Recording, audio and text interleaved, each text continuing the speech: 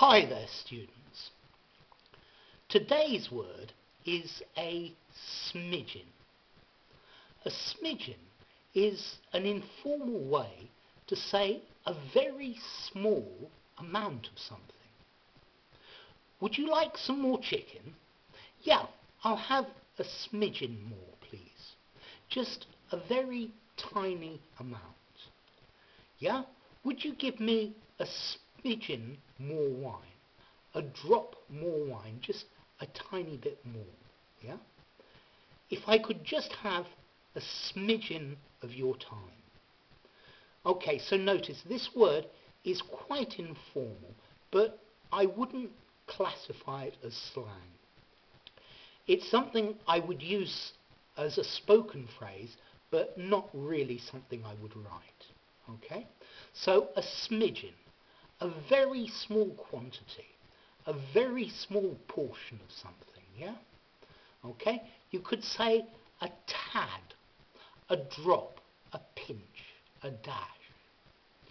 It's interesting to notice that some cookbooks have tried to define a smidgen, but there are various different quantities for it. So I think the most common being a 32nd, 1/32, of a tablespoon, but a very small amount.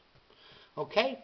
So, if you want to say a very small amount to somebody, informally, you say a smidgen.